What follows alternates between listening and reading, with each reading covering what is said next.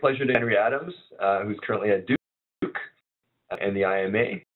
And he'll be speaking to us on the Vietoris-Rips complex with a circle. So I think this is really great that somebody has put the effort in to look into at least one particular example in kind of complete detail to see how some of these constructions that we use all the time really work, and to understand how they work in this nice example.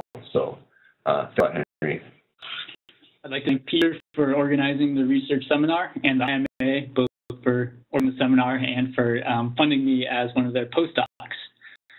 So joint work with Michal Adamaszek, the University of Copenhagen, and I'll also be mentioning joint work with Trevitt, now at California State California State San Bernardino, and Chris Peterson at Colorado State University, and Brian Frick moving to Cornell next year. I literally do not know who is in my audience, so please interrupt me if I need to slow down or if you have questions. Thanks. Okay. Through the motivation behind Vietoris-Rips complexes before we study the case of the circle. Here's a data set, and you might ask, what is the shape of this data set, or how might I teach a computer to recognize the shape of this data set? And we begin by imagining that you grow balls around each point in the data set.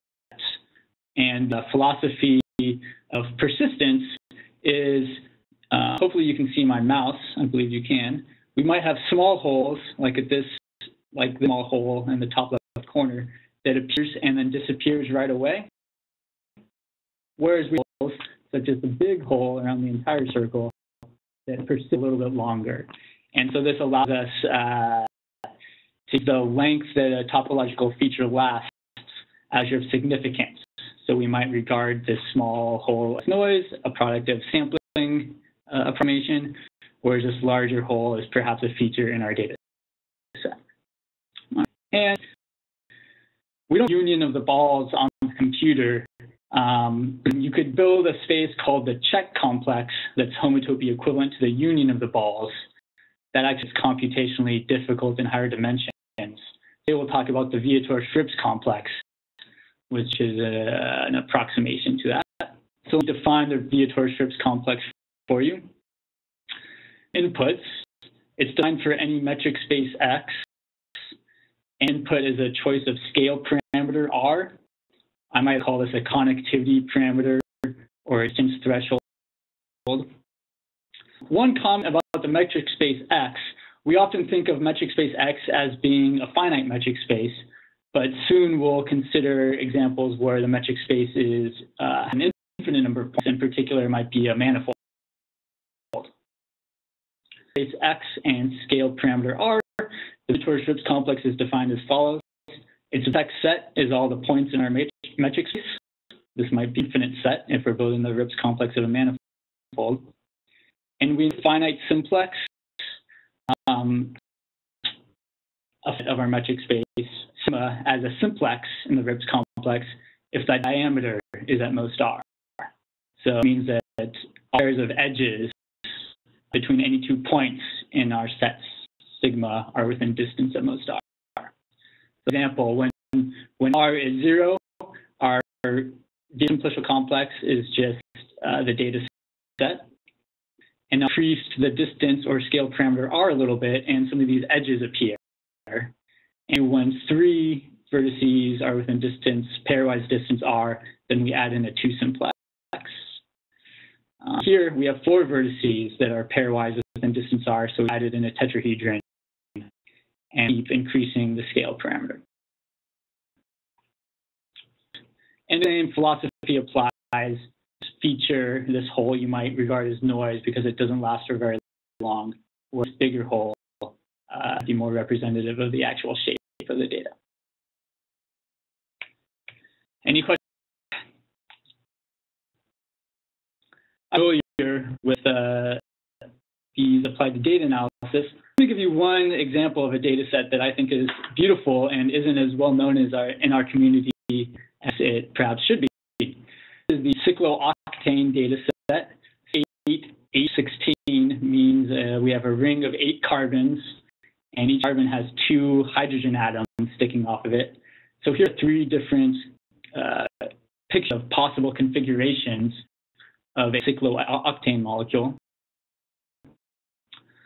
A point cloud where each configuration of this molecule is 1 point in our point cloud.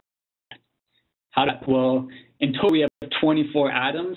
8 plus 16 is 24. The atom can be encoded as its x, y, z coordinates in 3-dimensional space. So that gives us 24 times 3, or 72 coordinates. And configuration is a point in 72-dimensional space.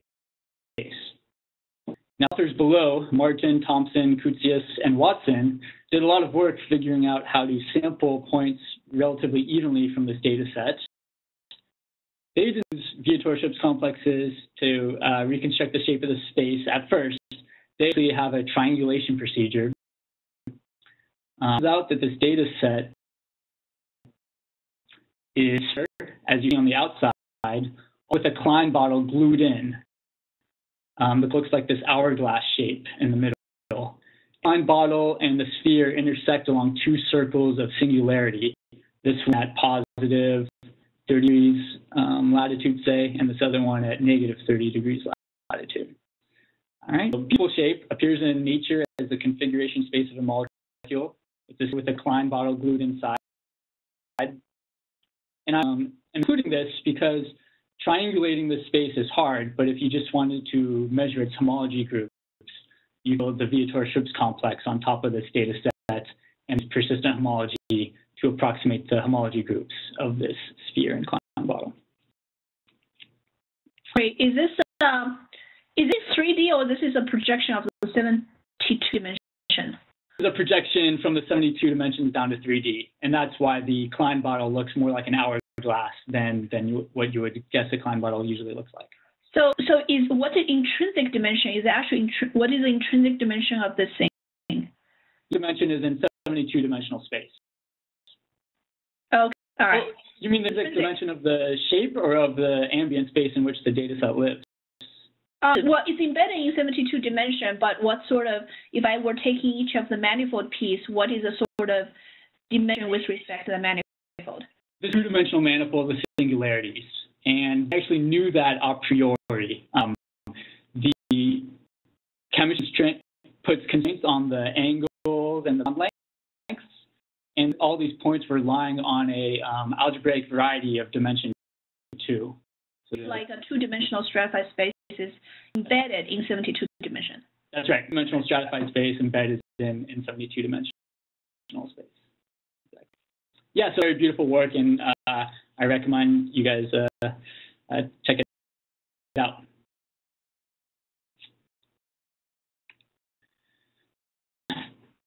And to be focusing on the circle, so let me show you another Vietoris-Rips complex built on a finite set of points from the circle. I want to make one observation. The observation is, at this point in time, we recover the homotopy type of the circle. At this point in time, you might guess that the complex is contractible. And one of the lessons that we'll learn is that this complex right here is not necessarily contractible, even though it looks like it ought to be. We increase the scale parameter so that we've passed the diameter of the circle and all edges appear, then it's certainly contractible. It's a full simplex on the number of vertices. But before we get there, it need not yet be contractible. All right. So let me give you some of the theory about Vietoris-Rips complexes, and really this is the motivation for why it's not a bad idea to use them in data analysis. Hausmann in 1995, and looking at the complex of a manifold, so infinite number of vertices, this is going to be an infinite dimensional simplicial complex, right? Whenever R is above 0, we're always going to have an arbitrarily large number of points on this manifold within this R. And so the simplicial complex is going to be infinite dimensional. Now, if you start with a compact Riemannian manifold and distance threshold sufficiently small, then the complex is homotopy equivalent to the original manifold. So you're the homotopy type that you started with. You could more formal, roughly speaking, R needs to be small compared to the injectivity radius of the manifold. Okay. Now, we often only have a finite subset from our space, and this theorem by Lotchev helps us out in that setting. It said if X is Gromov-Hausdorff close to your manifold. If you don't know what Gromov-Hausdorff close means, think, for example, that X might be a sufficiently dense, perhaps finite sample of your manifold. A sufficiently dense finite sample of our manifold, we build the Rips complex on the finite sample, our radius parameter R is sufficiently small, then we can recover the homotopy type of the manifold. Okay. Now, the results are only for R sufficiently small, but this is a homology.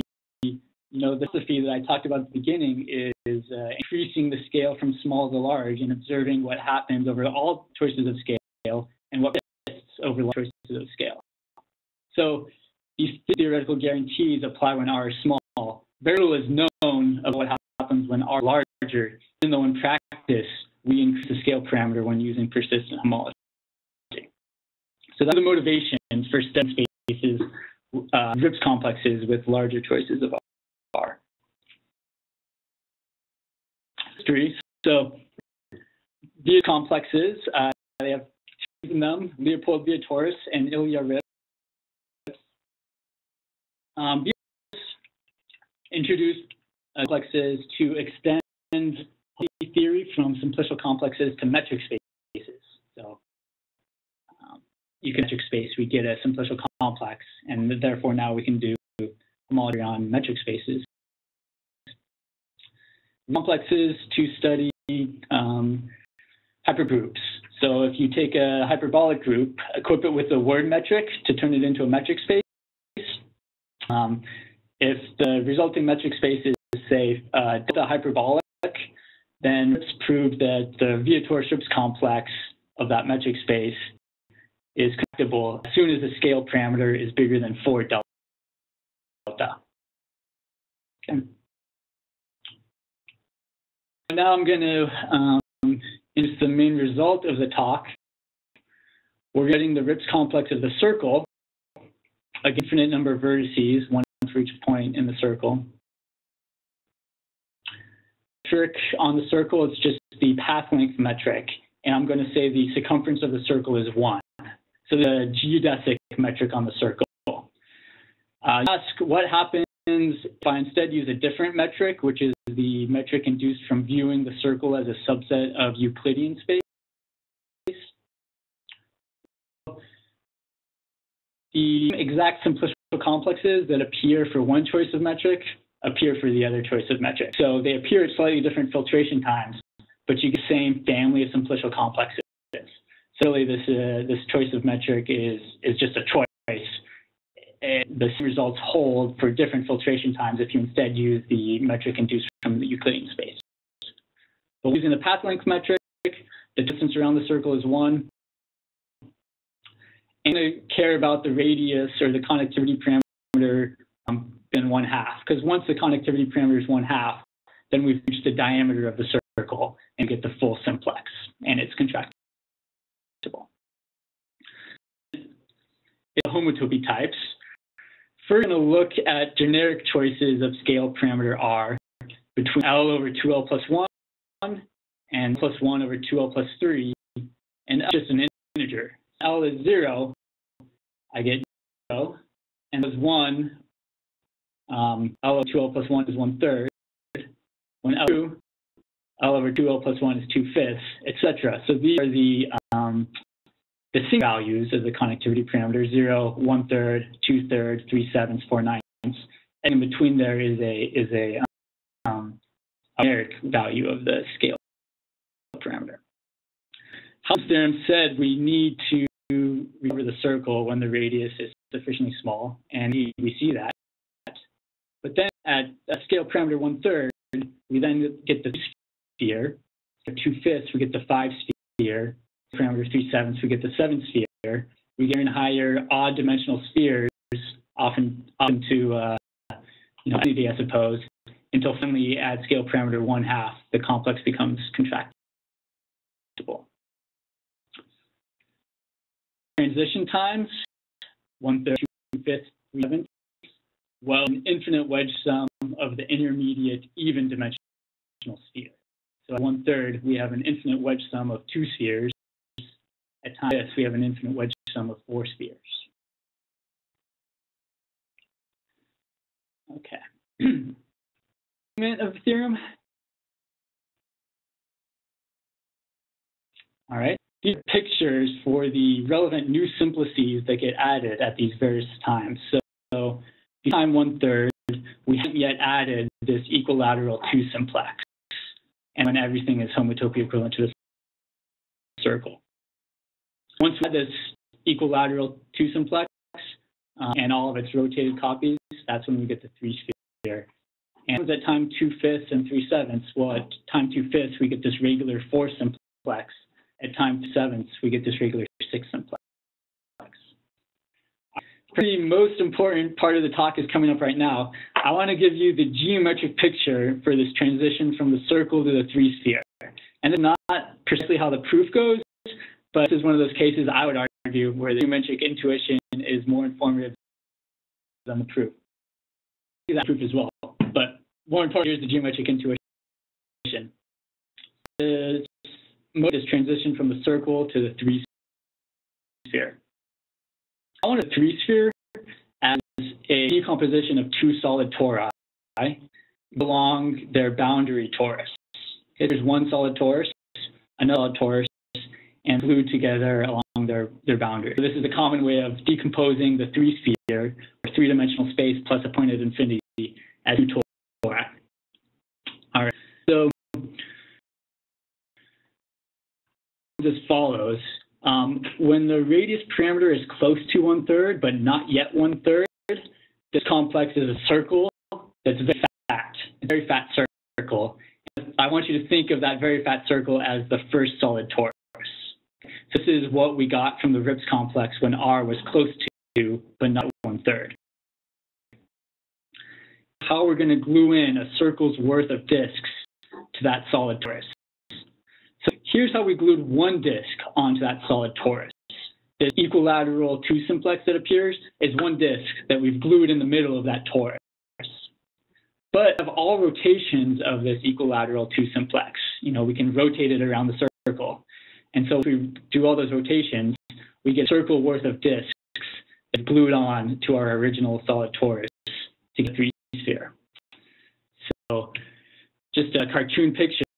Here's our Rips complex, a solid torus when the radius parameter was close to but not yet 1/3.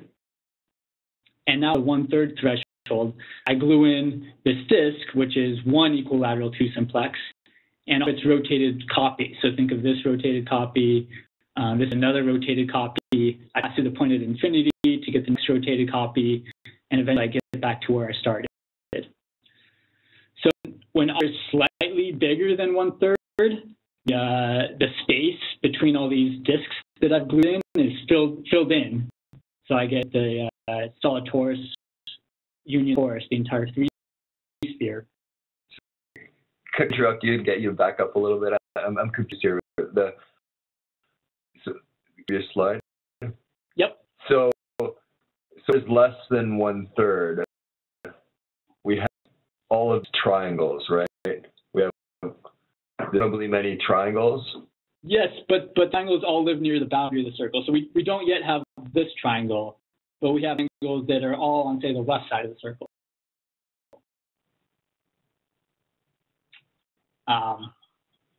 What do you mean by that?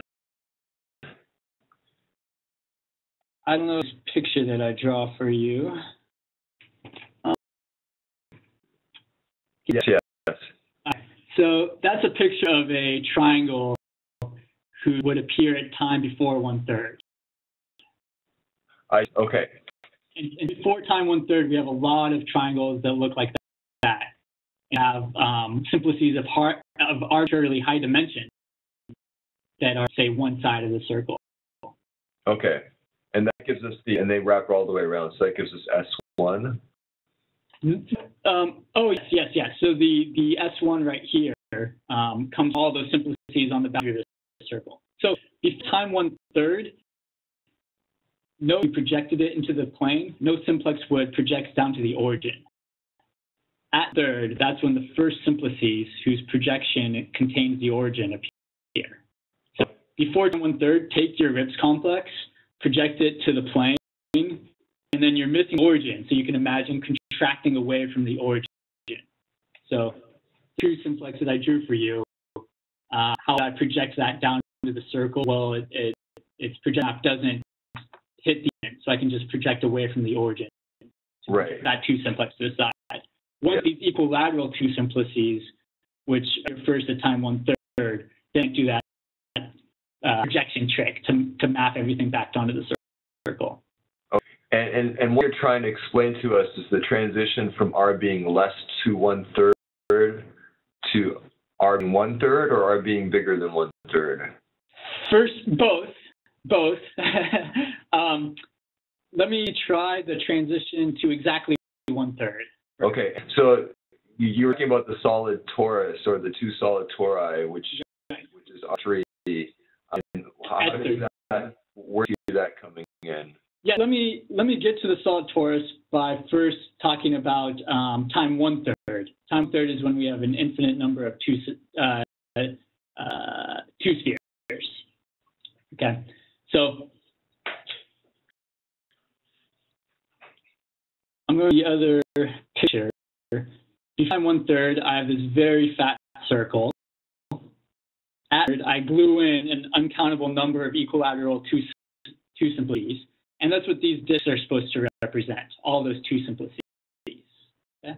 And at exactly 1/3, there's no jelly filling in the space between those different two simplices. So they're all holes in between these disks. So each hole between sort of adjacent disks gives you a sphere. That's exactly 1/3. Once scale parameter is slightly past 1/3, between all those disks that I've glued in, fill in and be the entire circle's worth of disks, the entire extra solid torus, giving me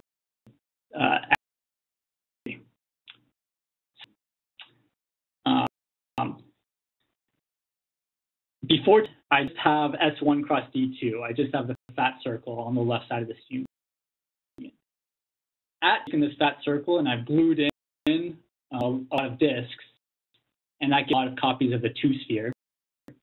Right? Because I take a circle, I glue in one disk to get the disk, I glue in another disk to get the sphere, glue in a disk to get two copies of the sphere, glue in the disk to get three copies of the sphere.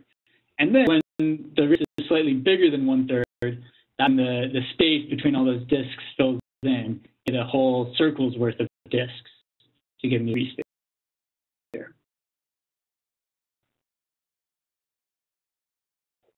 This is sort of the main point to make in the talk, so definitely ask. Now's a good time. At exactly 1/3, yeah, you're saying it's basically a wedge. So if I did it correctly, it's a disk, which is in your station a tori, and then at 1/3, you have infinite number of copies of disks that is attached to it. So it's essentially attaching a wedge of disks to the top of the tori along the boundary. Is that right? And the way I think it is as following. First of all, I'd say that in a moment we'll see fine approximations of this, where instead of using an infinite wedge sum of two spheres, we'll look at 1 2-sphere, and then 2 2-spheres, and then 3 2-spheres, and then 4 2-spheres. So you'll see that, which will be nice. But also the way I think of it is you start with the circle. There we go. I started the circle. Glue in one disk to get the disk, glue another disk to get the 2-sphere, glue disk to get 2 copies of the 2-sphere, etc. Okay, and then you're joining that confused me a little bit in the next page.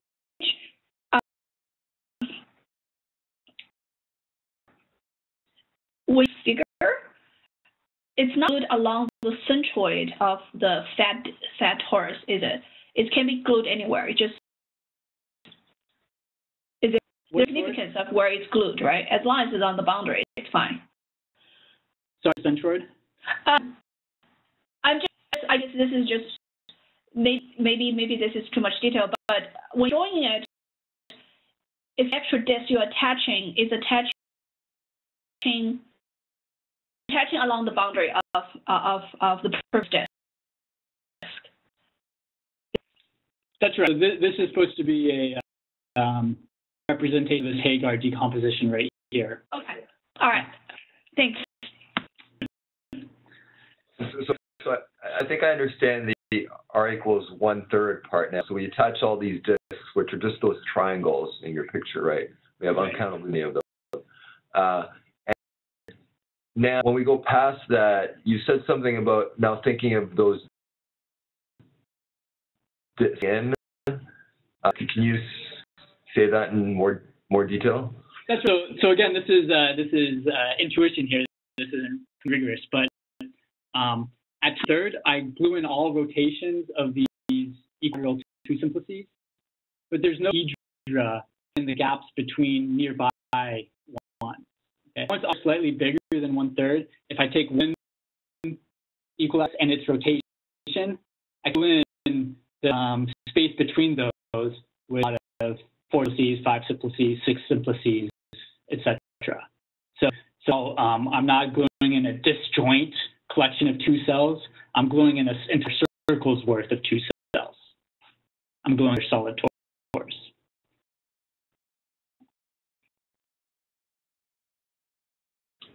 So the proof that we'll give of this theorem is not quite along this geometric picture, lines of the geometric picture. I would like a proof that was more geometric. In particular, you can view high same way, but I think a geometric proof there would be very instructive as well. All right, keep going. Sorry, Henry, if you don't mind me interrupting one more time. So understand that if you're willing to go back to your previous slide one more time, that S3 we left here of the 2 solid tori, and now you say that they have a common boundary of. Cool. Can you say something about that? Yeah, it doesn't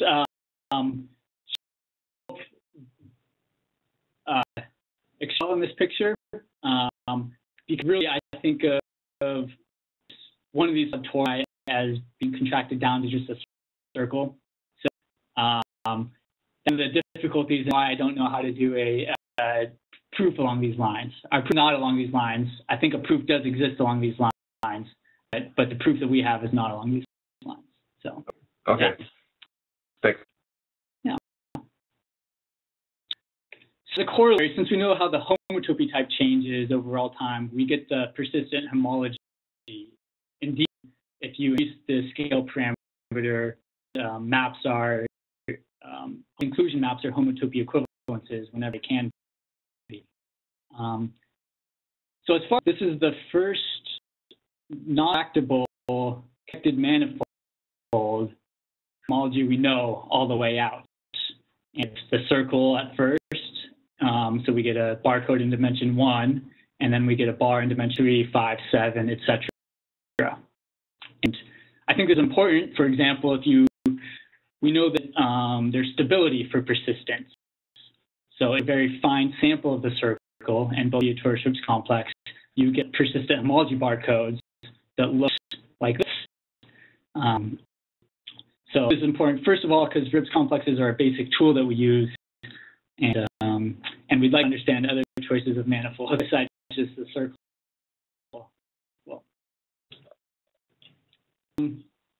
spaces that I might not talk about too much, but I want to mention now is the ambient check complexes. So you usually think of check complexes as nerves of balls, where the balls live in some ambient Euclidean space. The complex of a manifold is when the balls are constrained to live inside that manifold. So if we're drawing balls in the circle, which are just circular arcs, and we're taking the nerve of the circular arcs. This 1/2 here corresponds to arcs of length 1/2. So we are in a nerve complex of all the arcs in the circle, length r, and for r is 1/2, nerve lemma applies. This is a good cover, so we just get the homotopy type of the circle. Now, once the arcs passes 1/2, then the intersection of two arcs need contractible. For example, the intersection of these two arcs is 2 points. Nerve lemma no longer applies. And what we find is we get the same progression of homotopy types in the check complexes. We get the 3-sphere, the 5-sphere, the 7-sphere, etc. So it's interesting. There's an analogy that could be made for the Riemann complexes when the result no longer applied. Then we got the 3-sphere, 5-sphere, 7-sphere, etc. For ambient complexes, when the nerve lemma no longer applied, we got progression of homotopy types. I think also an open question for a manifold, what's the ambient check complex of that manifold? And interesting to see if there's some relationship for manifolds between the Rips complexes and the ambient check complexes. Check complexes. All right. Let's build before I'll sketch the proof of this theorem, just using finite sets from the circle. And we'll just look at evenly spaced points. So my notation for n evenly spaced points in the circle, 5 evenly spaced points. The parameter is either 0, 1/5, or 2/5. You have 5 points, the 4-edge sum of the 0 sphere, or the circle, or you 4 simplex, which is contractible. So interesting happens for 6 points. Points I can get the circle, the 2-sphere, which I'll show you in a moment, and the scale parameter is 1/2. You're contractible. How do this as a 2-sphere? Well, it's the octahedron. I have maximal simplices, all of dimension 2. 6 of them, they form the cylinder, and the front face of the cylinder and the back face of the cylinder to get the 2-sphere, or the octahedron. So, quite about how this Rips complex gives us the 2-sphere or the octahedron.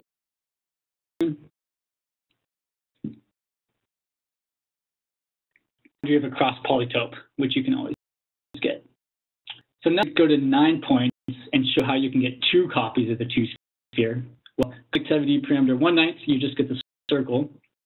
Conductivity parameter 2/9, you get the Mobius band, which is homotopy equivalent to the circle. 3/9, you get 2 copies of the sphere. How is this? There are 2 types of maximal simplices. The first 9 tetrahedra that look like this guy. So we have this tetrahedra and all 9 of its rotations. And those together form a fat circle.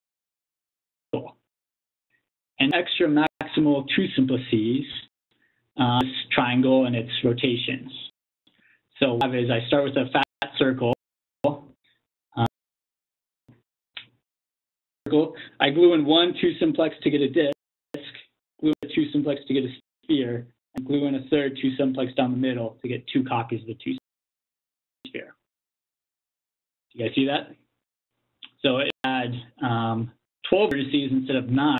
You have 4 such triangles instead of 3, and I could get 3 copies of the 2-sphere. So my co-author Michal Adamaszek already worked out the evenly spaced case in prior work, analytical theorem for homotopy types of n evenly spaced points. I use this as a table. So the number of points, and over n is our connectivity parameter. So we saw of 6 points that gave us the 2-sphere, and here with 9 points giving us 2 copies of the 2-sphere, and points can give us 3 copies of the 2-sphere, etc. And you see this entire diagonal row of 2 spheres of increasing wedge sums. And I zoom down into the right in this table. As I zoom down into the right, you can see the number of wedge sums in this copy of 2 spheres keeps increasing. Here we have 4 spheres along this line. The number keeps increasing. 4 spheres, we have 3 spheres. in 4 spheres. In the 6 spheres, we have 5 spheres. So I just put your eyes and took the limit as the number of points goes to infinity. You might guess a result. You might guess that when the radius is in 1/3, you get the circle. At 1/3, you get an infinite wedge sum of 2 spheres, etc.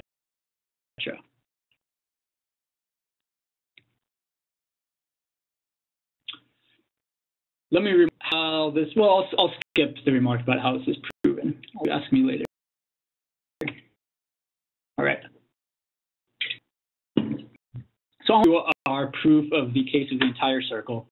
First, we need to know what happens for arbitrary finite subsets of the circle.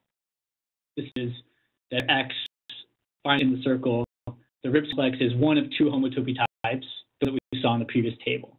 Either an odd sphere or it's a sum of even spheres of the same dimension. This is computable in time that's almost linear in the number of points. Indeed, log X just comes from sorting the points. So if you give me the points in cyclic order, then it's in fact linear in the number of points. This is usually, the Rips complex is very large. I think exponential in the number of points, but linear time algorithm for computing homotopy type, in case where the points come from the circle. How does the algorithm work? I'll tell you when a vertex in a graph is dominated. So this is for the closed neighborhood of V, all the vertices that are connected to V, including V itself in a graph. And if every vertex that's connected to V is also connected to U, then we say V is dominated by vertex U. So here's where a neighbor of vertex V is also a neighbor of vertex U. So V dominated by vertex U. What is that in the Vietoris-Rips simplicial complex, so a vertex V is a cone over vertex U. So the link is contractible. So this homotopy equivalence, going in the reverse direction, this homotopy equivalence says that when you remove V, you don't change the homotopy type. I think reverse direction, when I add V back in, I don't change the homotopy type. So in the case, when I add V back in, I'm taking the cone over the contractible link. And so the cone over a contractible link, you don't change the homotopy type. All right. So when this is dominated, you can remove it from the Rips complex without changing the homotopy type. So what we show is remove dominated vertices and you reach a configuration that's isomorphic as a simplicial complex to a configuration of evenly spaced points. So let me give an example. On the left, vertex V is dominated by vertex U because every neighbor of V is also a neighbor of U. So I can move V without changing the homotopy type. V prime is dominated by vertex U prime because every neighbor of V prime is a neighbor of U prime. So move V prime without changing the homotopy type.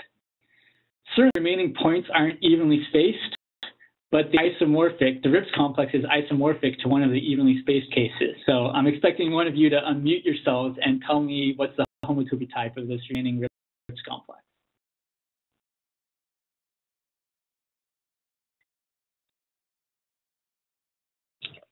Anyone? Here, I guess. Yeah, this is the case at 6 evenly spaced points, and we got the sphere. This is an octahedron. Of course, aren't evenly spaced, but the complexes are isomorphic.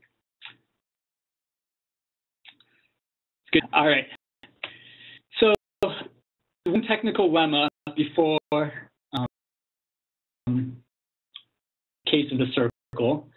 The lemma is that if n and x prime are both finite sets of the circle, if the V parameter is in the right generic regime, and both Rips complexes are odd spheres of the correct dimension, the inclusion map is a homotopy equivalence.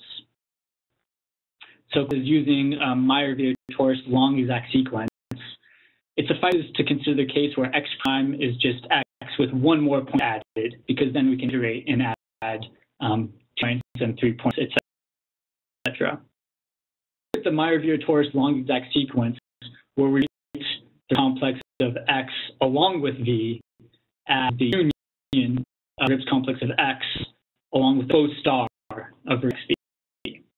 The our Vietoris long exact sequence has the intersection mapping direct sum mapping to the union.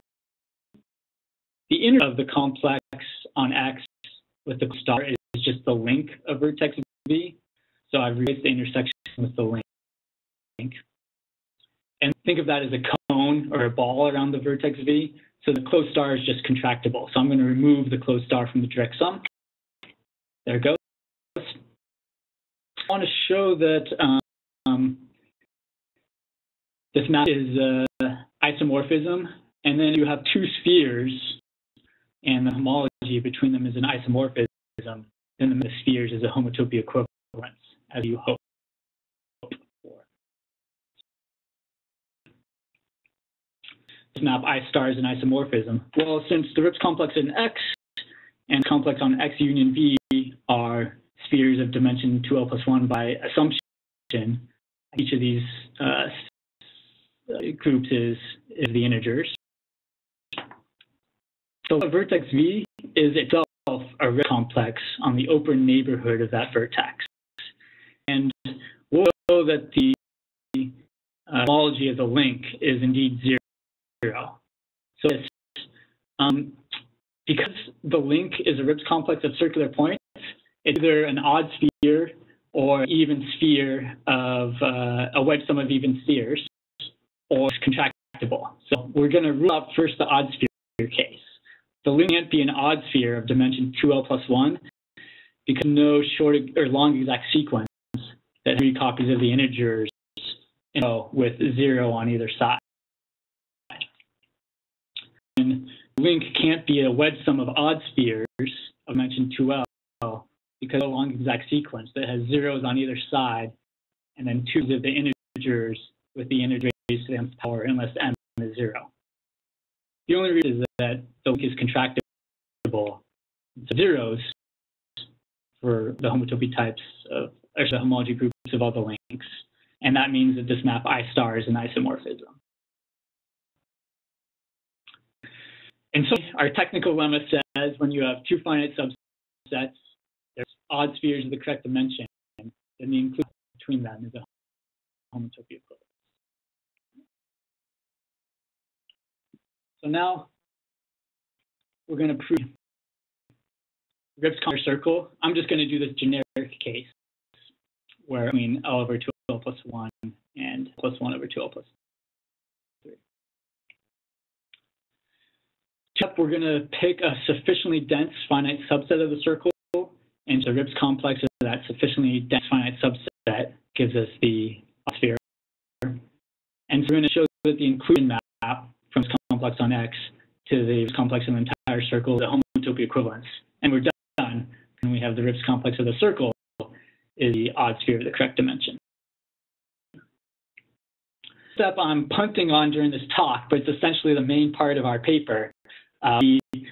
You've heard of the chromatic number of a graph before. It's the number of colors you need to color the vertices of the graph. There's an analog called the circular chromatic number. We use that to produce a graph invariant we call the winding fraction. We get control over this process of removing dominated vertices. Since X is dense enough, we remove the dominated vertices. We have control over the resulting evenly spaced configuration, which we show is the odd sphere of the correct dimension. And now the inclusion from the dense finite subset to the Rips to the circle is a homotopy equivalence. We use White's theorem. White's theorem says, since these are PW complexes, it suffices to show that the map on homotopy groups is an isomorphism for all dimension of homotopy groups. To sketch surjectivity, that's an element of the homotopy group of the Rips complex of the circle. So I'm taking an element in this group, and I'm showing the map is surjective. So in this homotopy group, a based map from a sphere into the complex of the entire circle. Right. So this is compact. So map F is compact, meaning that this map F lands in some finite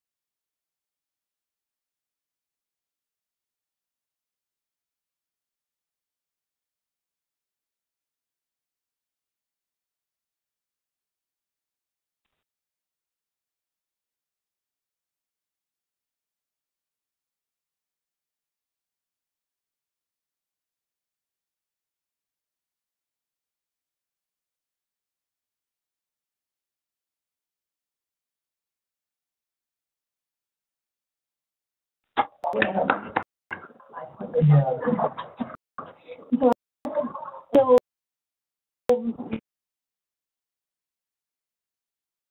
Oh, questions from the audience for Henry?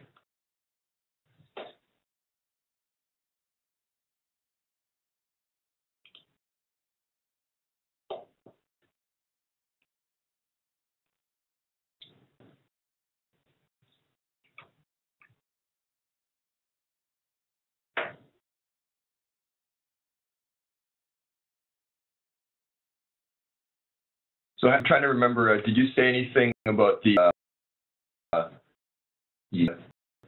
complexity for calculating the homotopy type of the Vietoris-Rips complex on this finite circle? So for finite subsets of the circle, so here x's are, and so the values on either side. This is just the size of our data set. Points in sorted order, it's linear in the number of points. It's n log n, where n is the number of points. And can you tell us something about the algorithm? Are you looking for these dominated vertices? Exactly. You're removing dominated vertices. And you move them in rounds, and the algorithm is very quick for plucking out these vertices. Yeah. Rise in other examples? I mean, is this something that people do or should be doing for more general Vietoris-Rips complexes to speed up calculus? As you know, no.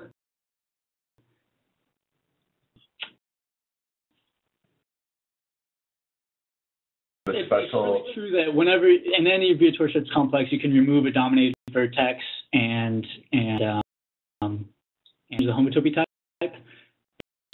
I think the nice things that are going on here is that, first of all, on the circle, it's really quick to find vertices that are dominated once you've sorted them. And second, what are the possible resulting that have no more dominated vertices remaining? I'd be very interested in for Rips complexes of points in the plane, could you classify what are the remaining sets of points that don't contain any dominated vertices? Yeah, so I think it's an intriguing idea to try to look at other spaces, but I would guess that if you take a Vietoris-Rips complex from the wild and you try to remove dominated vertices, you're not necessarily going to get very far. I show you again these plots of the random number of points. So there's a plot on the x-axis. We have the number of points uniformly sampled from the circle. On the y-axis, we have the dimension of the resulting spheres. So in this scheme, we get a wedge sum of 6 spheres. In this scheme, we get a single 7 sphere. So the reason why we're able to compute Rips complexes, on more and more points very fast. Say this is average over 100 trials. So we're building 100 Rips complexes on, say, 1,000 points. But then the nearly linear algorithms. So the circle, you can make these plots much more quickly using that algorithm.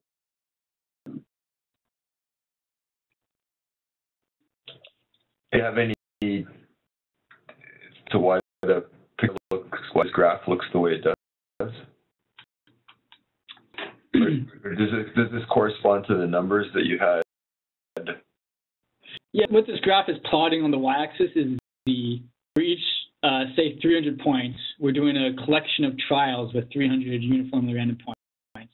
And then we average dimension, where the dimension is the dimension of the resulting spheres, if it's a single odd sphere or a wedge sum of even spheres. So what we see is the regime when you get to the sphere, odd dimensional sphere, and the regime when you get a wedge sum of even spheres of the next dimension lower. So we ask when you get to the 7th sphere in this picture, and when you get to the copies of 6 spheres. So you might think about these dips. What's this dip happening between the 6 spheres and the 7 spheres?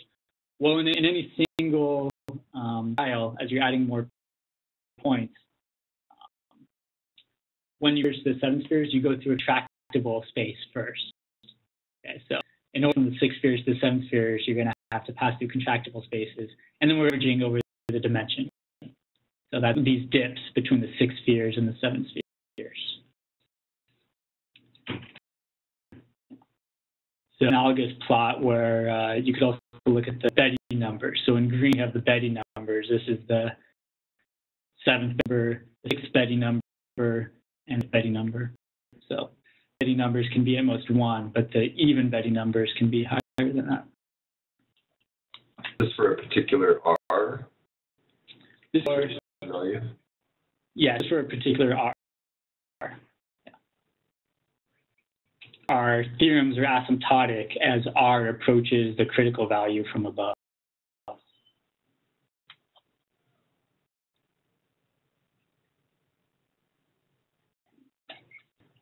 James? That's another question. So going back to the algorithm where you say it's computable almost in time linear, Yep. and the points are sorted. No, this sounds naive, but this algorithm is to recover the homotopy type of the final Rips complex. Then does the barcode somehow come in free, right? Increasing R from 0 to your threshold R? So yeah, this is not an algorithm to compute the persistent homology, as you point out. That's right. And in particular, when we're doing this dismantling process, this dismantling process is for a fixed choice of R. So we're covering the persistent homology up to that R. We're just computing the homotopy type or the homology groups at that value of R. Is there a way where our sort of dominate things by a sorted R value so that you can also recover persistent homology somehow? That's a question. Yeah, I haven't thought of that before. That's a question. Thanks. Thank you.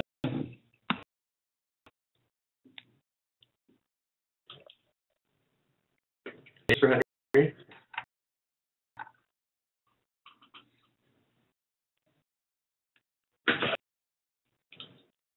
I'll thank Henry one more time for a great talk. Thanks, Henry. Thank you.